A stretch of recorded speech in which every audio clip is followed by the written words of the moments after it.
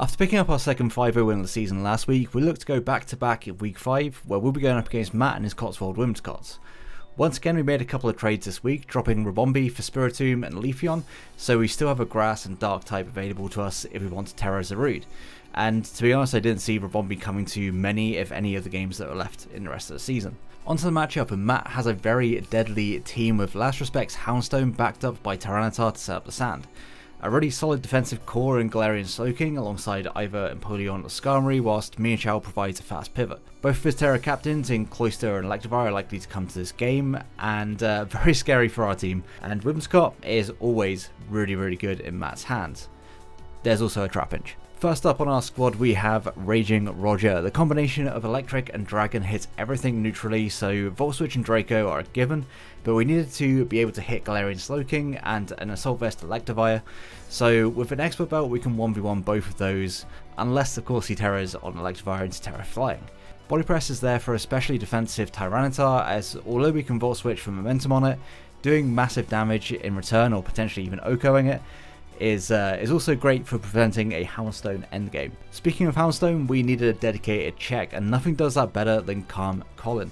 2 for 2 giraffes to start off the team this week, and you know, Colin can conquer a fair few of Matt's menacing mons. Low Kick and Earthquake once again fill the coverage to hit Slowking and Tyranitar, while Shadow Ball does the most damage to Houndstone. Protect also allows us to both stall out a turn of sand and guarantee that we'll be able to get our 𝗜𝗏𝗏 proc for a second citrus snack. Both of our first 2 mons aren't definite ways of breaking his defensive core, so our next 2 mons help with that. Iron Crown makes the most of Matt's lack of special still resists and spams Tachyon Cutter for free, and is essentially the only move that we will need this week. Psyshock hits any AV users for more damage, and Focus Blast is really only there for the 𝗜𝗏𝗏 and Tyranitar, whilst Volt Switch allows me to pivot in if I decide I don't want to just go Tachyon, but you know, Tachyon goes Burrow this week, so I can't see me clicking it. Our next breaker is Great Tusk, and we're running a set that should be able to break any Skarmory while still having the coverage for Whimsicott. Earthquake is incredibly free here, barring those 2 mons, so Temper Flare is the move of choice, since after a booster we can actually beat Skarmory 1v1 if we EQ into it first and then Temper Flare afterwards. Rapid Spin clears any leads, 𝗖𝗏𝗏 or Skarmory hazards, and Stealth Rock is really just a 4th move that could end up getting value with some calcs that do rely on rocks. To be honest, if I have a free turn, I probably will just click EQ. My team is both able to take hits and break Matt's team, but we need a win con, and Terra Poison 𝗓𝗏 gives us just that. Matt's team is very slow outside of 𝗵𝗉 and Whimsicott, and neither can really touch a poison type, so SD comes again and gives us an endgame to work to. Knockoff plus Terra Blast hits almost everything, so Drain Punch comes as a way to hit Tyranitar and recover health, and yeah, this mon literally just OHKOs everything on his team at +2. The last mon on our team this week is Choice Scarf Salazzle, because I found I was a little bit weak to Shell Smash 𝗖𝗏𝗏 and a potential endgame Houndstone, especially like because my team really struggles with ghost type moves if I misplay for a Giraffe or Terra my 𝗓𝗏. So yeah, Choice Scarf Salazzle is able to outspeed both. Overheat hits both for huge damage, while Flamethrower is a reliable fire move to spam. Sludge Wave honestly is just a filler move, could have been toxic, probably should have been toxic, but it'll do the most damage to Tyranitar. And Sunny Day is a last resort click to prevent Houndstone sweeping and give our Photosynthesis mons their boosts. And that'll be our team for this week. Matt has a real reliance on Houndstone to win this game, I feel, so as long as I don't let that get in position to win, then I feel pretty confident with this build. Please make sure to check out Matt, he's one of my favourite people and does some of the funniest commentaries in the community, and he's been one of my friends for a very long time.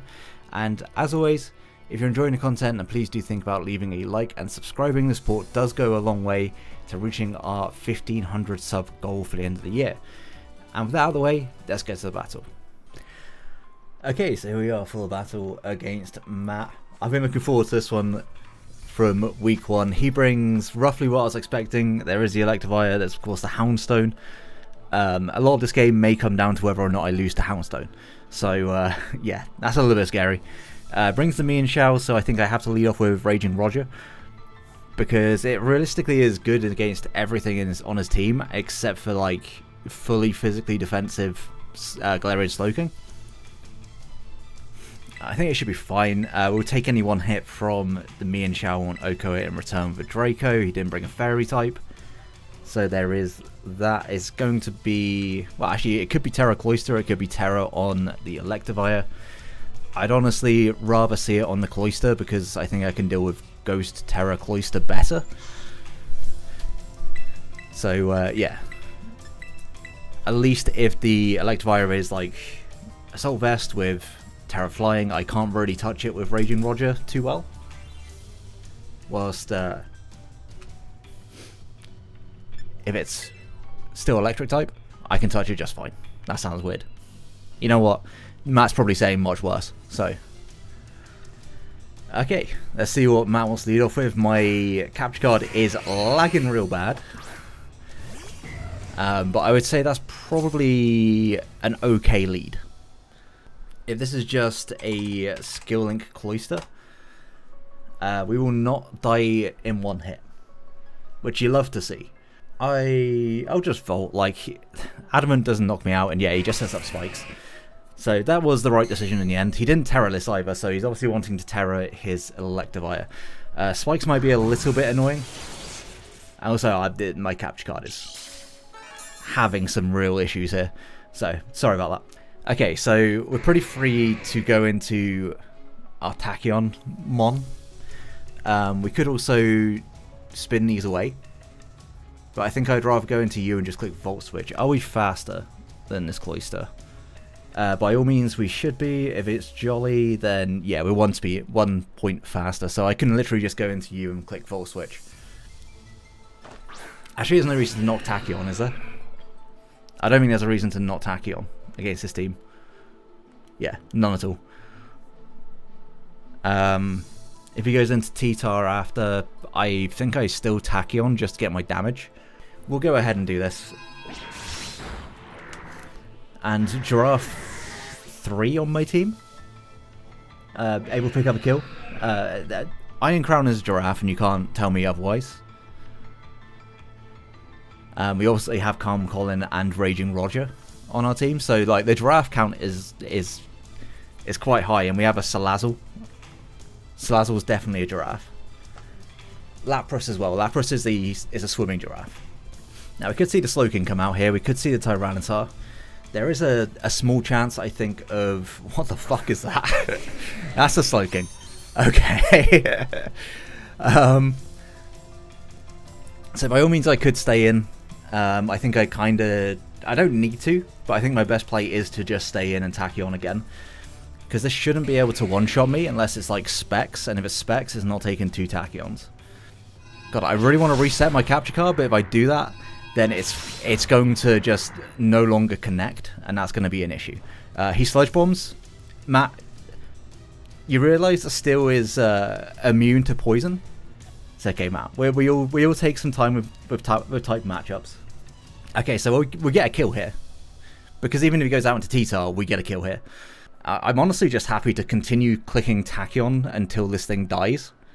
Is he just sacking his entire team so he can then potentially win with Houndstone? Because I would actually respect that. Also, that is definitely not Assault Vest. I can tell you that much. Wow, who switches? Switching is uncompetitive. This is going to be the 𝗜𝗿𝗍. You are dead unless you're Assault Vest. You are Assault Vest. Well, alrighty then. This one's still pretty good here. It's still pretty good. I have no reason to not go out into Great Tusk here and just click spin right. Like, there is literally no reason at all to not do that. Because if he knocks, we're booster. If he U-turns, well, he doesn't have a good way of dealing with this Mon. And if he just happens to be special or some shit, I could see Matt doing it, because why the fuck not? Like, how else are you dealing with this Mon? He could also just be triple axle. He knocks. Okay, well. Large damage.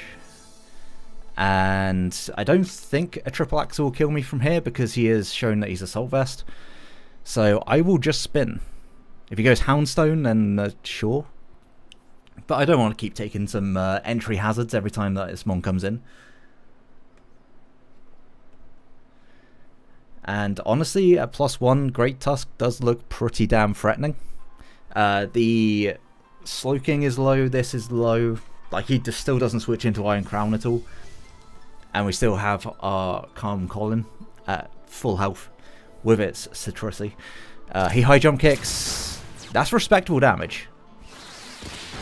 If he had missed, I think it actually would have been as good for him.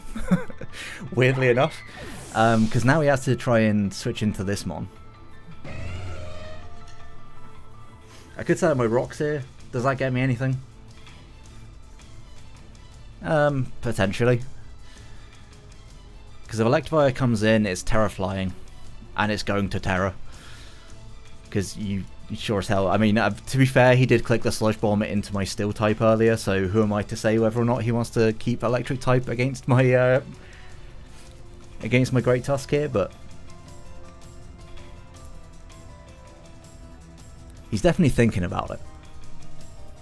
To be fair, he doesn't, like I said, he doesn't have a good switch into this mon, and now he doesn't have... well, he has, what, 2 potential outspeeds on my Iron Crown, both of which... well, I got my switch into Barney. That's the T-Tar. We love T-Tar around here. Goes for... I mean, he should switch out, right? Don't know why my Joy-Con decided I want to Terra. That would have been terrible, pun intended. If he's Chopple, he's Chopple. I just go out into Iron Crown after this and claim my kill. And if he goes out into Houndstone, then we're also fine. This will do a lot of damage. This will just kill. I don't think he was max HP on that Bonded, if I had to guess.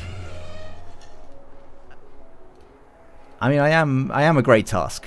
Okay, max HP it was still a roll, so he could have been. In comes the dog. My play here is always to just stay in and click Earthquake, because if he predicts and goes for a crunch on the switch, which he didn't do, then that would be pretty bad for me. But this actually is not... it's not good, but it's also not terrible. Like, this should still do some damage, yes. And now you really shouldn't crunch. So do I go out into the Giraffe? I'm still fine to do this, because I have my Salazzle in the back as well. I still have the Salazzle in the back, so I can outspeed this thing even in the sand. His sand is gone, so I just need to see out the sand, realistically. He last respects. And now Crunch should never, ever do enough. I actually want to Earthquake, I think. Because his switch-ins, you got Electivire and you got Slowking in the back, so yeah. I think Earthquake is the best play, because we can always protect afterwards and get our 𝗖𝗿𝚔, and we'll be back at like a decent amount of health. Also, I know Dave is watching this, and he is cringing every time I say 𝗖𝗿𝚔, so...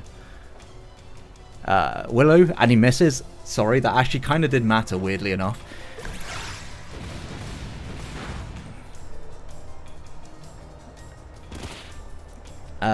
I could just protect for a turn. See how... I mean, that would be the smart play, right? I could also just click Shadow Ball here. Yeah, he Wisps again.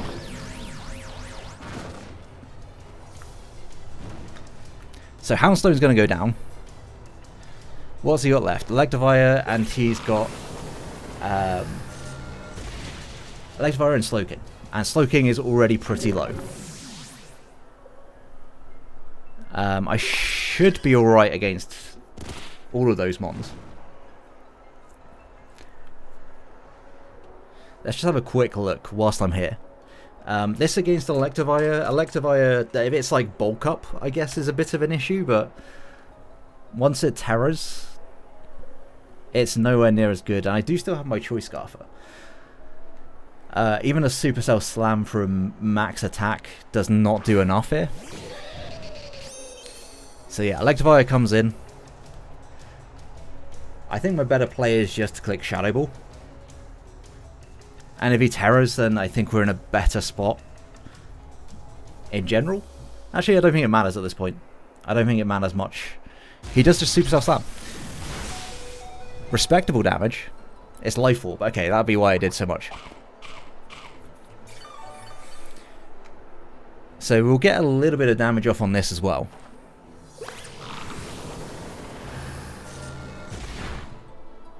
Big damage. I think that's max HP, just judging off of this. And I am just going to click Protect to get my citrus back, because I think I should live another. It's going to be close, but I think I live another one after my citrus. What was I at, like 2? No, I won't, but I'm clicking it regardless.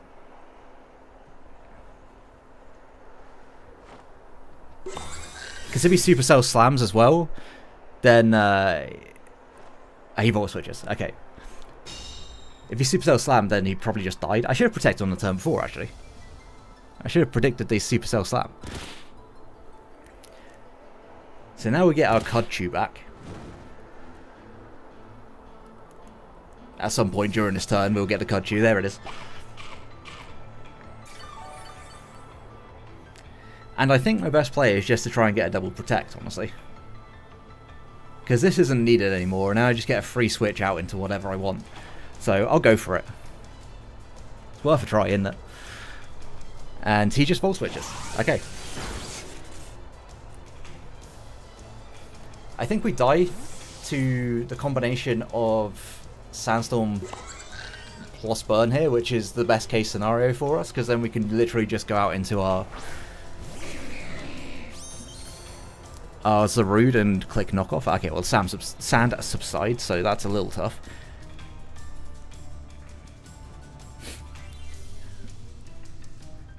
I'm just going to go out into Crown. Because I don't want him to get any kind of real shenanigans off. He's actually going to withdraw. I see how it is.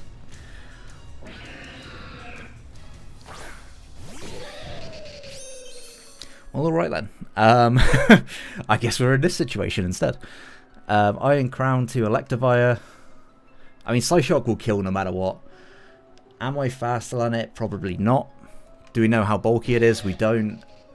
Earthquake won't knock me out from here, so I'm just going to click Psyshock. He does EQ.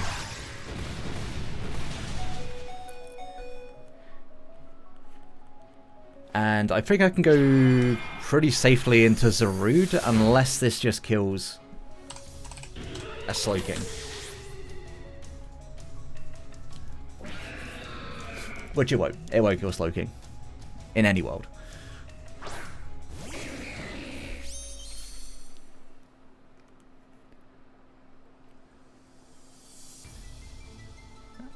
No matter what, I'm in a position where I can just come in with 𝗖𝗿cie after. I don't need to preserve a 6-0, so I will just click Psyshock. That does so much damage. Trick Room. That is kind of cool. I like that.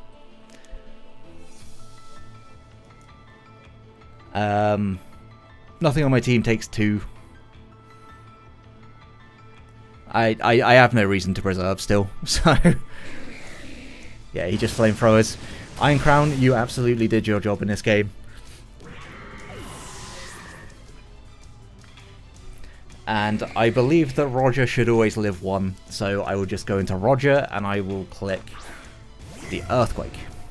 And that should just be game. Should be a 5-0. Sludge Bomb shouldn't do enough. That does nothing. In fact, I could have just gone out into Roger and preserved a 6-0, but you know what? It's a season of 5-0s, so why not preserve the 5-0 instead? That's my 3rd one of the season. 3rd win 5-0, and I lost 5-0 as well. So out of the 5 weeks, 4 of them have been 5-0s. But a good game to Matt. I know he hates his team. Leave a like if you enjoyed the battle, and subscribe so you don't miss out on the rest of the season. Until the next one, have a great day, guys. Peace.